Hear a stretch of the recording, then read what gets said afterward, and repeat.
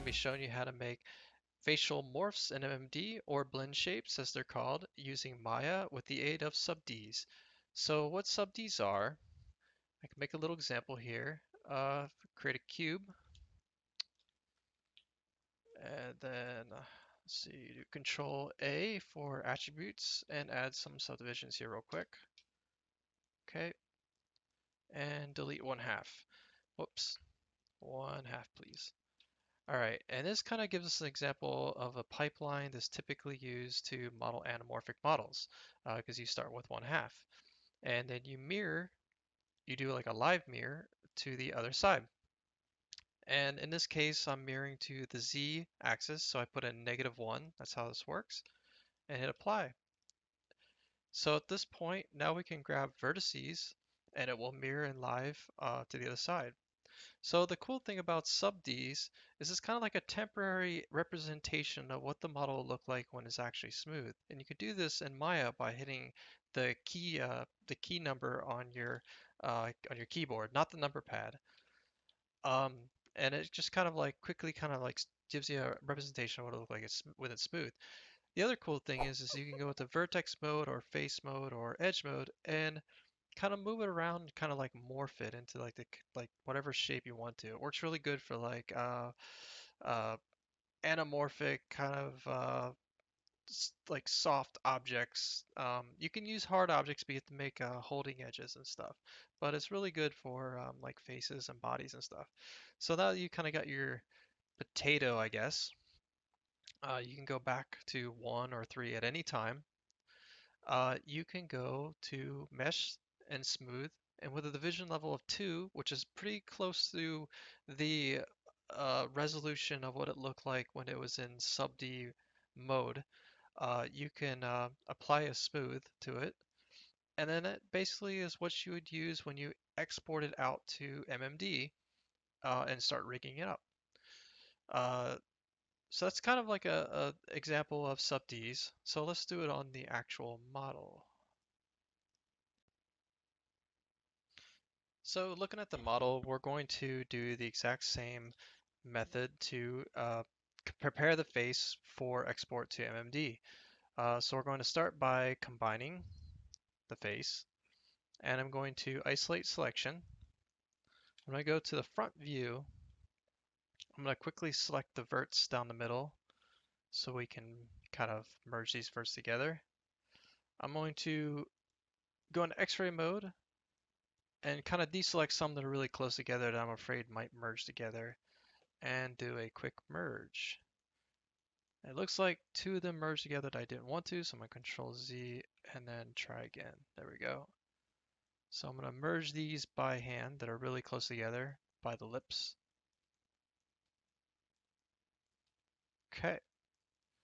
And notice that I've modeled the inside of the mouth already. It's pretty much done.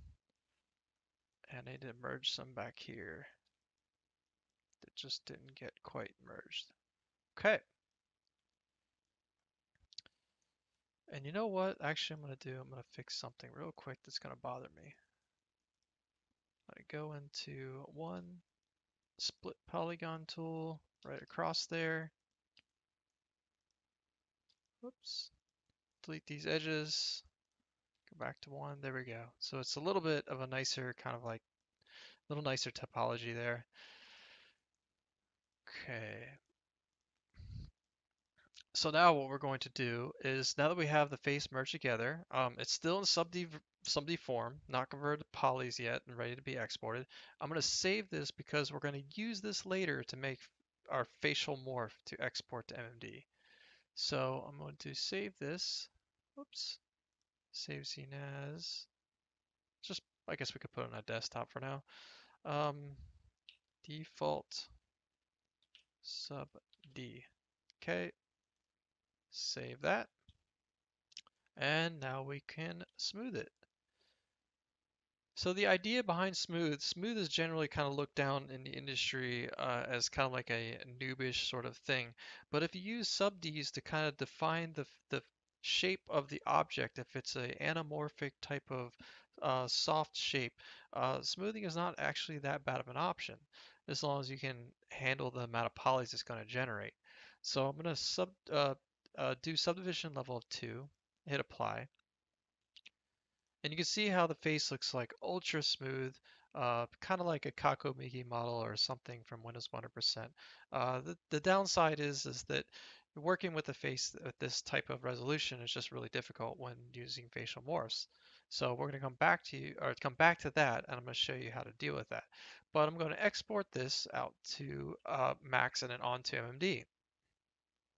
So I'm export selection.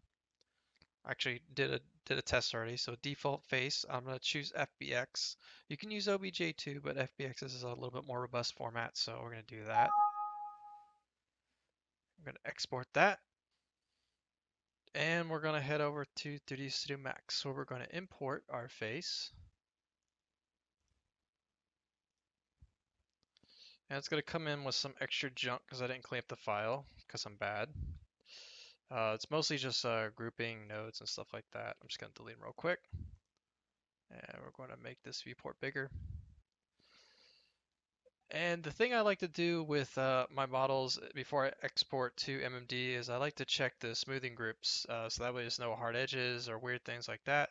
So I'm going to do the little drop down here under Edit Poly, select Element, just scroll all the way down here, and then go to Smoothing Groups and hit Auto Smooth.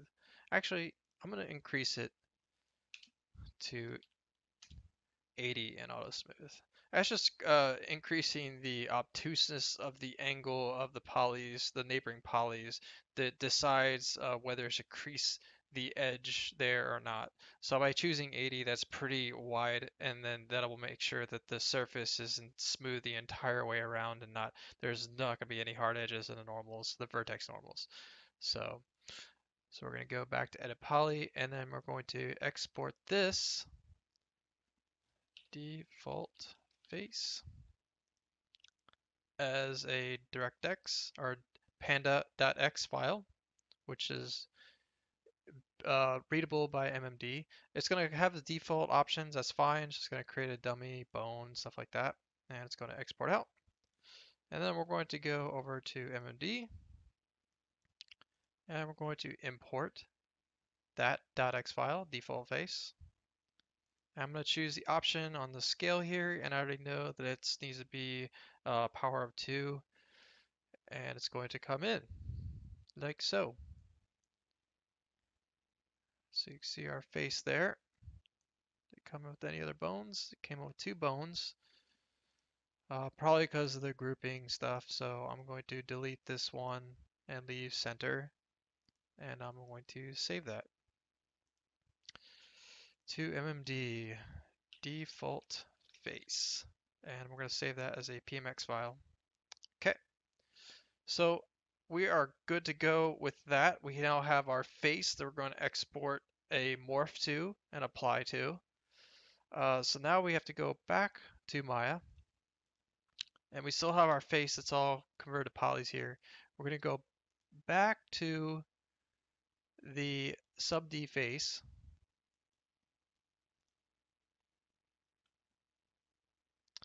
and we're going to then create our morph with the sub Ds, which is going to cut the time it takes drastically. So just waiting for it to open here. There we go. So I'm going to bring up a little like clock, and I'm going to time lapse this to kind of show you how long it may take to actually make the face. So we're going to do that now. So I'm going to bring up my little timer here. I'm going to hit start, and I'm going to start going at it, and then we'll come back to it.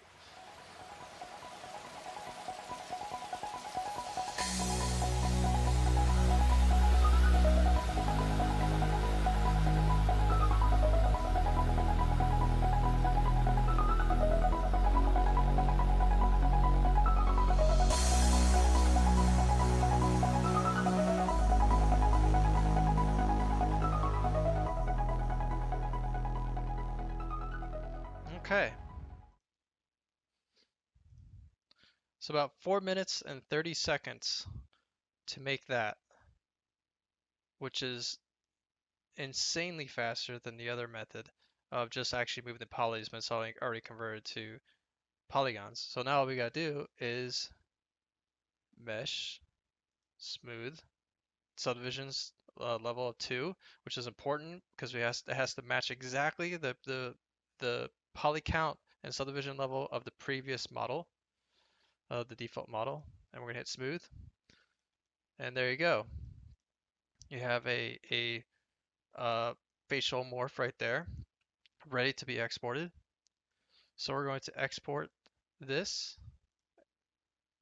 and we're going to call this default export as a FBX, and then we're going to go to 3D Studio Max, and then we're going to import default face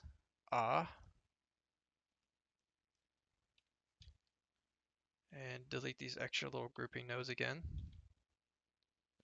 And then the cool thing about this is that you don't actually have to do any kind of smoothing groups, because it's actually just going to take the default model and move the vertexes or vertices to the positions of the new imported model, which is what we're looking at here. So I'm going to export this default A DirectX, save, export. All right. And then we go to PMX editor, and we're going to make a new file, and then we're going to import the A face. Okay. And we're going to follow the same exact settings as before. So we're going to do 2.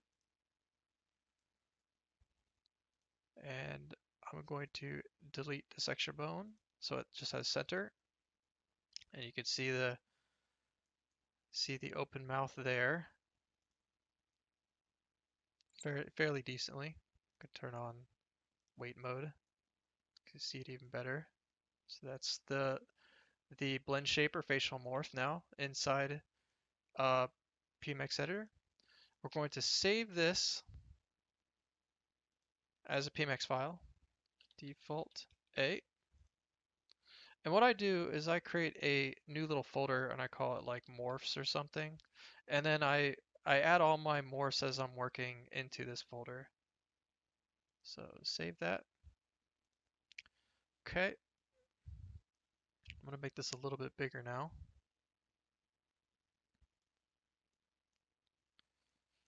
And I'm going to open up our default face.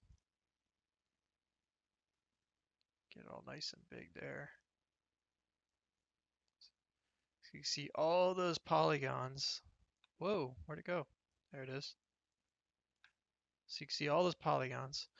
And we're going to make a new facial expression or morph. So you go to the morph tab in PMX editor, right click, hit the top option, which is new morph, do UVs.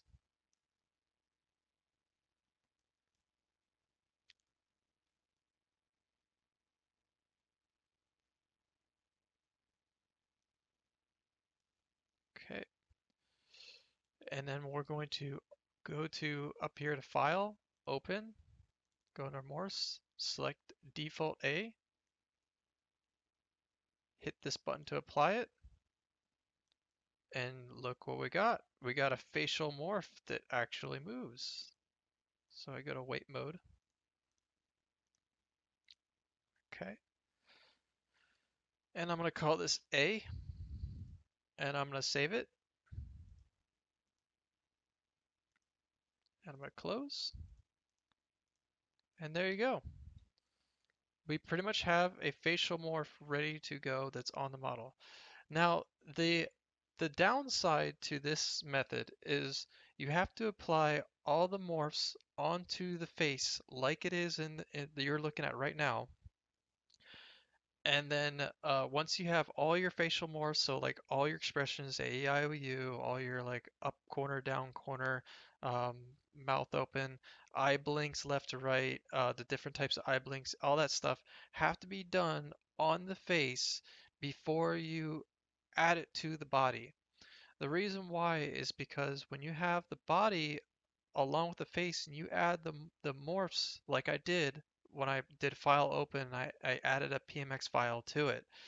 um, it's taking the vertex IDs of the new imported model and applying it to the vertex IDs of the existing model.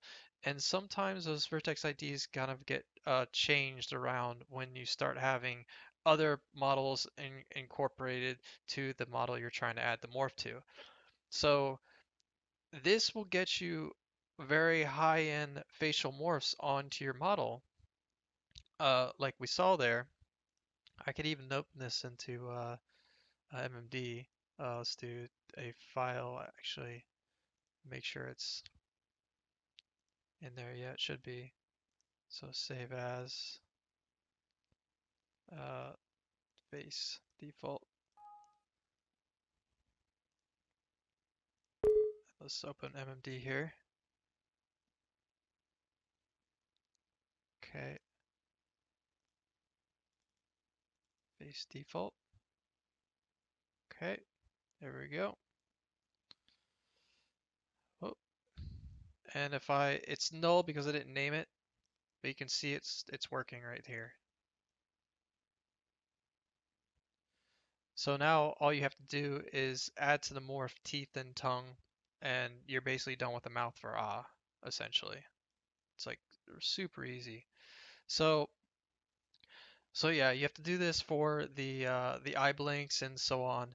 The really cool thing about this is that you only have to do eye blinks in Maya for two blinks, the happy blink and the smile, I guess you'd call the expression on Japanese models, or just the regular blink. And then you can use a really cool function inside of let me go to it real quick. So I go to edit. So now we're in edit mode for our facial expressions. And you can select what you made changes to, and you can go to this option under edit and then mirror. And then what it'll do is it'll mirror whatever you made changes to the sides. So you can turn a wink uh, into a blink with both eyes. And then you can undo one side and then get the wink on the other side and save it out. So it's a quick workflow to get you facial expressions um, inside of MMD.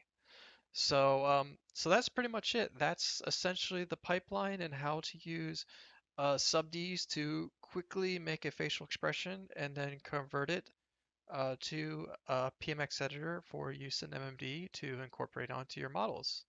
So that's about it. If you have any questions or comments, please leave it in the comments below, and I'll try to get more videos out to you guys because I know I've been kind of like behind on it. It's just that there's so many things going on right now and making models and stuff.